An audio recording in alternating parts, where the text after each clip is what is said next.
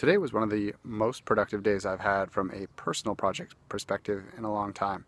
And it made me realize something, that there's kind of an inverse relationship to the amount of time that I am on Twitter and Facebook and other social media sites and my level of productivity.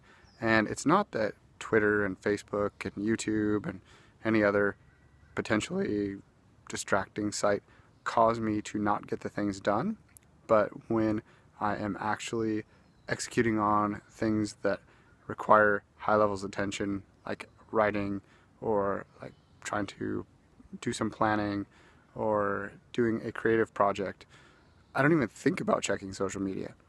And maybe that makes me antisocial, but I feel like I come away from the day with something in hand that is further along than it was the day before, and I didn't really miss out on most of the noise. I mean, I love being on YouTube, I love Twitter, I love Facebook, but I don't miss the interactions when they're not there. And I think it's because I'm doing something else that is fulfilling me. And from my perspective, that's a good thing.